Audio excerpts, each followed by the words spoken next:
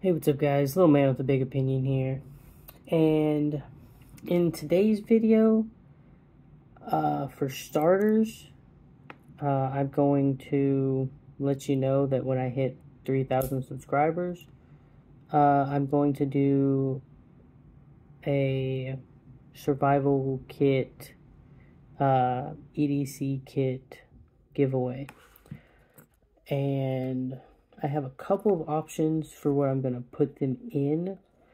So this is going to be like pocket stuff, or more geared towards that, how many useful items can you squeeze into a, small container. So something this size, what can I fit in here to make, my survival situation better. This one was a little sewing kit that, everything that you got that came in it right here. So tape measure, thimble, 30 needles, some string, some pins. But this tin, about the same size as what the Altoids would be, except maybe an inch taller. But that's the whole point of this video, is also not getting sucked into those, this survival knife or this survival axe that, has everything you need to survive in the hilt of it. And I bring that up partially because I bought this at a garage sale. Fairly big knife. I mean, takes up most of my arm, and it's Chinese garbage. It's fairly sharp because they probably bought it because it's a big knife, and it was cool. The serrations on the back are very sharp, but probably wouldn't stay sharp for very long, and it's very difficult to resharpen. And you can unscrew the hilt. The most useful thing about this whole thing is the fact that it's got a compass. A little rubber O-ring, and you can see in there that the knife, which the camera probably doesn't pick it up very well, it's got a bolt, and it's got a bolt going through right here. So not full tang, would fall apart very easily. But the hilt is hollow and it's aluminum. And this was probably marketed as a survival knife. They stuffed some matches in it, maybe stuffed some fishing hooks in it, and a band-aid, maybe a little signal mirror, something like that. And it's got a nice little sheath that you can wear on a belt. And this knife was probably sold for $30 or $40, when in reality, the most expensive thing is probably the stamped steel blade, and their profit margins were probably extremely high. And this stuff happens all the time. This one was given to me by my grandma probably when I was 15. This one does not have, the smaller one does not have the luxury of a pin going through right there. It only is held on by a nut on the inside, and very loose. And it's a very difficult nut to retighten. The serrations on it are a little bit better. No sheath. And it's a lot more, ergonomical, at least for someone my size, not, big and intimidating. And it also has an end that unscrews, much smaller inside. It did have a compass at one point, but I think I broke it probably when I was 16. No O-rings, so the stuff in here is not really watertight. And the stuff that I have had in it for years, and this is the stuff that came with it. It's 1, 2, 3, 4. There's 5 hooks. And probably 50 yards of string at most. Not even that, probably 20 yards of string. And it had this little bundle of matches, which probably don't work anymore. I never had a reason to use them. It's literally 5 matches, the strip from like a box, and 1 sewing needle. And then it had some wire that I never really understood the purpose of this when I was younger, but you can make a snare with it. And I don't remember there being anything else in it. And my grandma probably spent $20 to $30 on this thing. And its quality is non-existent. And that $30 could have gone towards something else.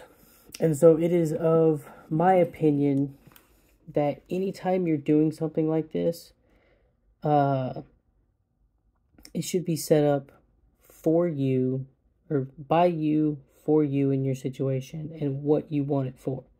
Because I would be honest here, there's not, much that can fit in these. There are people that are making these micro kits that are making them seem like if you've got that, you can conquer the world. And it will help you in a lot of regards. Having this over the person that has nothing is a lot better than having nothing. But this shouldn't be supplemented for a bug out bag. It shouldn't be supplemented for a get home bag. I think they make awesome Christmas presents. I think they make awesome getting started in prepping presents. I think they're awesome little boxes that can go in your kids' or maybe older family members' backpacks or purses or cars or whatever. Because you're not going to expect your kid to carry 20 pounds of prepping stuff to school to make sure they can get home. And you're not going to expect, your elderly family members to be carrying all that much. And then, so for the longest time, I like to wear, cargo shorts or cargo pants. So I have at least a third pocket. I had an Altoids container that stayed in my pocket, and it's stuff to start a fire, a little bit of first aid stuff, and its biggest thing was a peace of mind factor for me.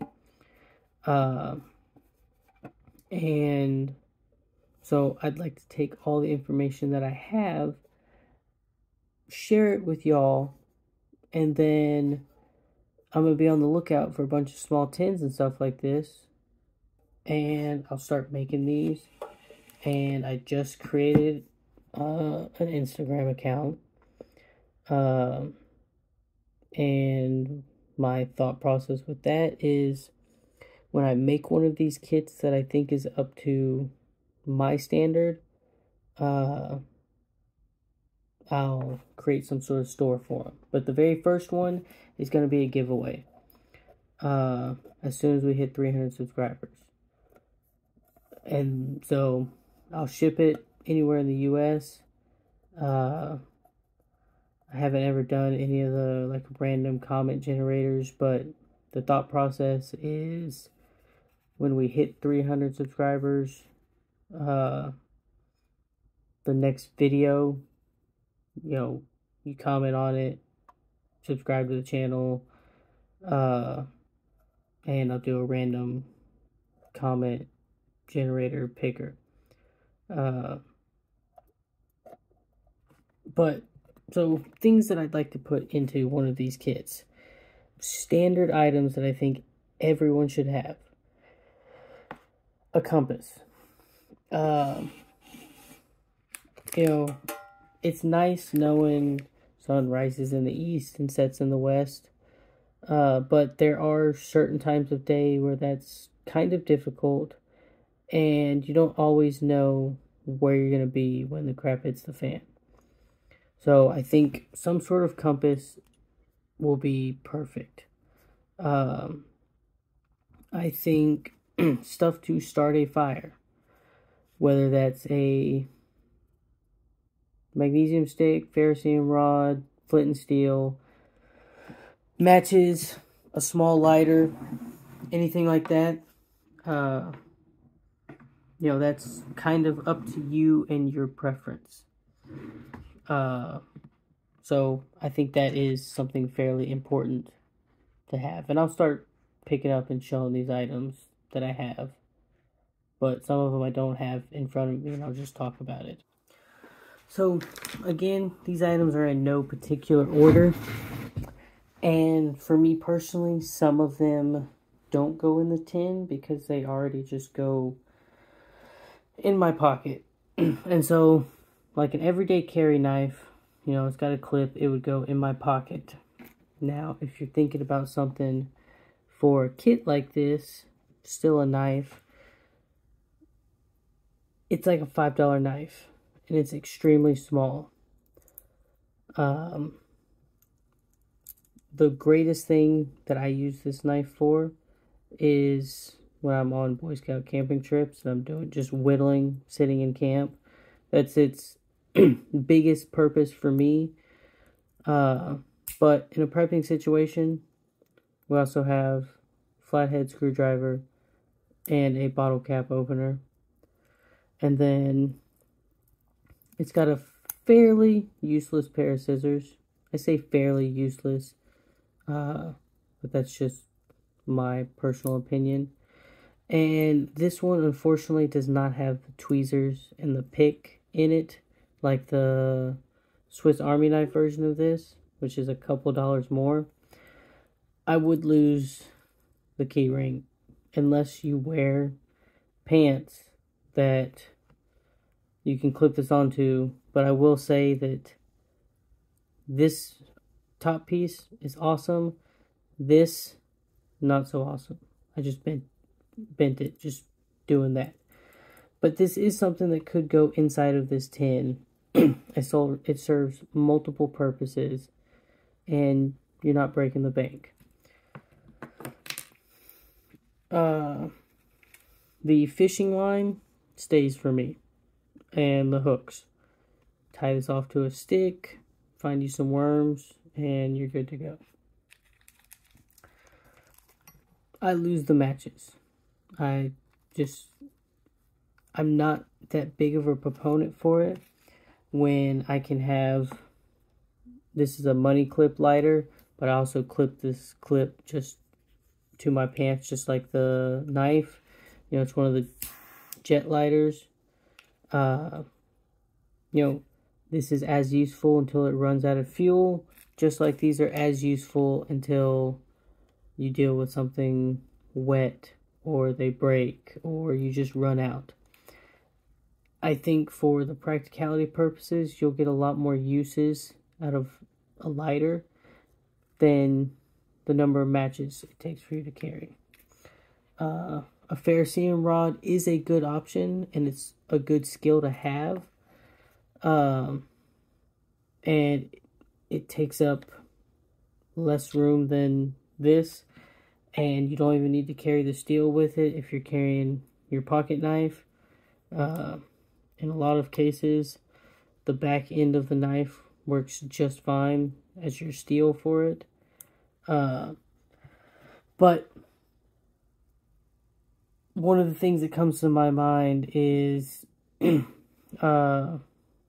Jack London short story,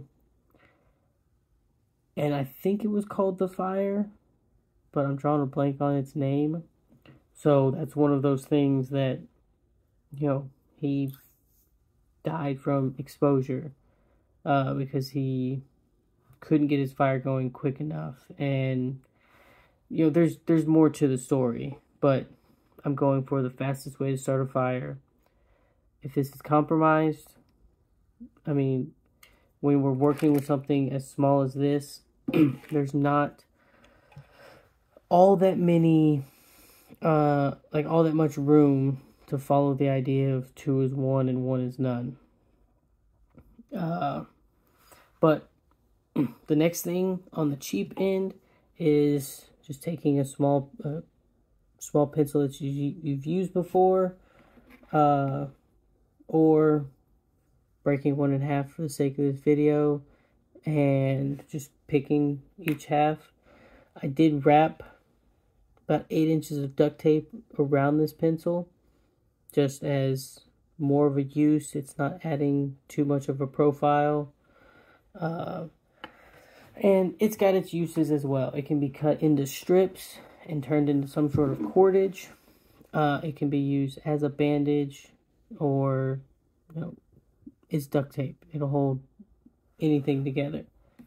But with the pencil, you do, again, for a kit this small, you want to have at least 1 sheet of paper that you just fold up nice and neat. You know, the higher end idea of this, and, you know, it was developed for the military, and I've got some of them around here somewhere, is the Right in the Rain pads and the Right in the Rain pins. But if we're trying to keep it lower cost but still covering needs, then, you know, a regular old pencil will work just fine. Don't need to bring a pencil sharpener because you got the pocket knife. Alright, you need some sort of light source. Smaller flashlight. Again, this is kind of one of those items, like this flashlight. It's just one that I grabbed. It's too big for this container. I think I've got another one in this drawer that is too big for this container. And it's going to be too big for most of these containers. So having a small pin light to stick inside of here would be extremely useful. And that's where I know I have it sitting on this desk somewhere. Oh, that's where this guy comes in, because it's got the compass, like I want a compass. It's got a whistle. It's got a small pin light on the end of it. It's got a thermostat that says it's 76 in this room, which is probably a little off. I haven't tried doing a fire with this magnifying glass, but I don't have extremely high hopes of it. But it's got a nice size signal mirror as well. And when we're doing something extremely small like this, this is a good thing to have. And just all of this being all in the unit together, it would fit in this tin perfectly. Or it's got a little clip that you can clip it on. I'd say it's fairly cheaply made, and I personally carry a different flashlight. I'm actually in the process of getting, you know, a light that's rechargeable for solar and stuff, but once that happens, you know, I've had this thing for years, and I'm probably gonna break it apart and, like, super glue the compass onto the tin or the container, take out this signal mirror, because it's really a perfect size for carrying. And it does I mean, you could probably shave with it, but its main purpose is signal mirror. It's a really good size. And then even the temperature gauge on here would probably be very useful to strip this down and save excess weight from just the housing of this. And it also doesn't matter what knife you're going to use. I think this old case knife that I have is pretty darn perfect for this situation. And it's a nice size and everything, but the other knife is a little bit smaller. It has a couple more features. Again, it just comes down to your personal preference. This knife is old as dirt, was fairly quality made, and will probably last, giving it to my kids as a first knife kind of thing. Whereas this one was probably made in China, is probably stamped together in some sort of factory, and might not last as long as we think it will last. And if they put who made it, they hit it very well. But probably made in China. Couple of other things that I put in there is if you take any sort of medication, getting a little, one of those small Ziploc bags, where, bag about this size, and keeping a day or two's worth in there, probably pretty useful. If you don't take any medication, throw in some Tylenol, some Benadryl, or maybe if you have a generic over-the-counter antibiotic, throwing that in there will be useful. Keeping one of these in there. This is an American Silver Eagle. One of the most recognized, 1 ounce coins in the world. You can keep generic in there, but it might not work. But, right now these are $20 to $30. And in a lot of these situations, I feel like this is going to be a lot more useful. I've already changed clothes. I had money in my pocket from our county fair. But it's going to be a lot more useful than a $20 bill. Maybe. You don't know. But we're not adding excessive weight. I think it is completely illogical to carry a 1 ounce gold coin. And I've looked into doing, getting those, like, they're 50 to 100 gram credit cards, credit card size, and they're break apart almost like a Hershey's chocolate bar, pieces of silver, and that would drop it down to being 50 to 75 cents for each of those little bitty pieces. But the premium on those is really, really high, and I don't know about that yet. For y'all's, I'm at least going to put a piece of 90% silver in there. Mostly because these are getting pretty expensive these days. Last couple of items that I think are useful is having some semblance of a sewing kit. And what I mean by that is a couple sewing needles, a little bitty thing of thread, maybe the thimble, but probably not. And that's about it. You don't need the scissors because you have a knife. But being able to repair your clothes will probably be pretty important. At least in my opinion. And then the last item that I say should really go in one of these is going to be a piece of gum, a piece of hard candy, some comfort item. You know, on the controversial side, putting a cigarette or two in there. It can be a bit more controversial, but I'm not going to go there. That's not my thought process. But having a small comfort item, I think, will be extremely important. Your small comfort item could be a shot of, you know, your favorite adult beverage. And you could make the argument that it's for cleaning wounds as well, or disinfecting something. But